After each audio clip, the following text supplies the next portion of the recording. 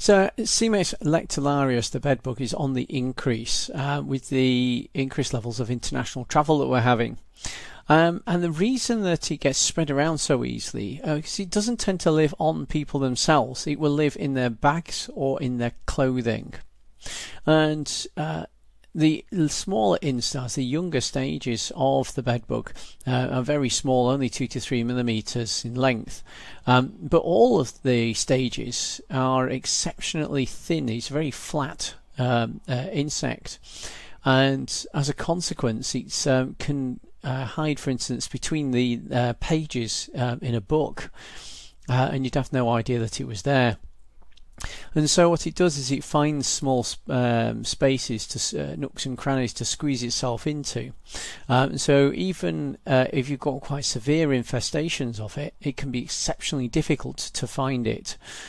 Sort of places to look are in the seams of bed linen, in the points where the frame of the bed has joints, in the edges of the mattress, and then from there it can you can move, so they can move out anywhere in the room in which you've got the person sleeping. They tend to stay near where the person's sleeping, and they will take very regular blood meals every night or every few nights, and it can be really quite a very unpleasant experience for the people that are dealing with this infestation, as they never see them. Very rare they'll actually see them, but every morning, because they tend to be quite inefficient feeders and the person moves around during the night and regularly disturbs their feeding, then they will have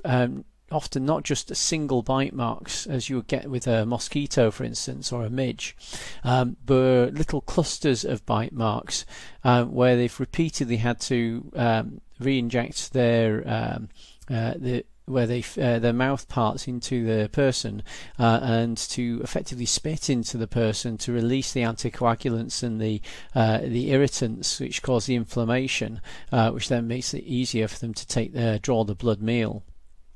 So they require quite a lot of food, and it can be exceptionally difficult trying to work out where they are in the room.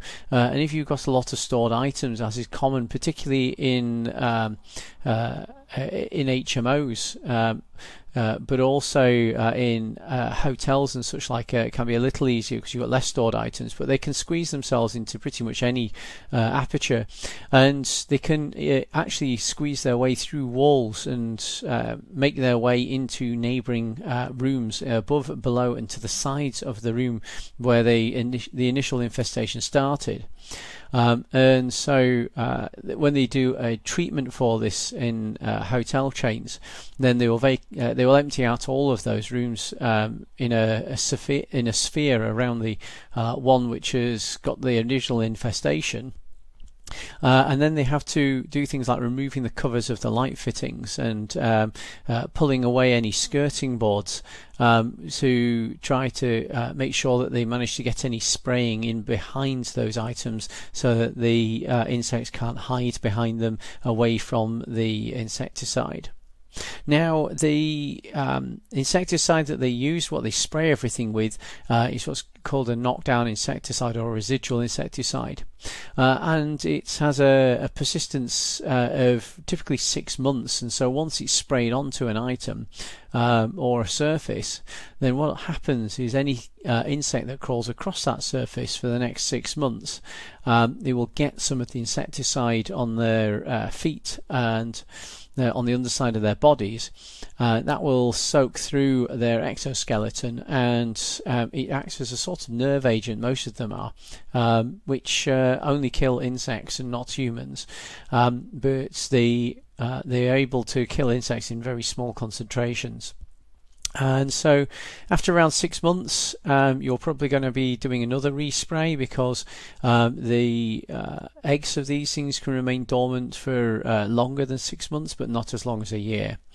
And so you need to make sure that you not only kill off all of the live creatures, all the insects itself, but also any that might hatch and continue trying to propagate themselves inside that property and the neighbouring rooms. Can be quite a haunting experience if you've ever had these. And you need to, for all of your clothing needs to be washed on a hot wash in order to kill them off. And it's very rare that you'll actually see them, but most you will continuously wake up with new bites.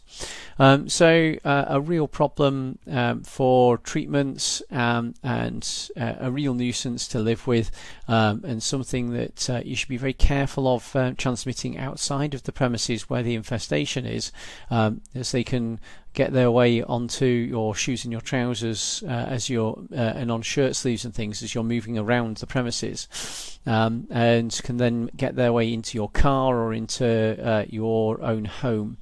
And so you should be very careful of carrying these things away from premises where an infestation has occurred.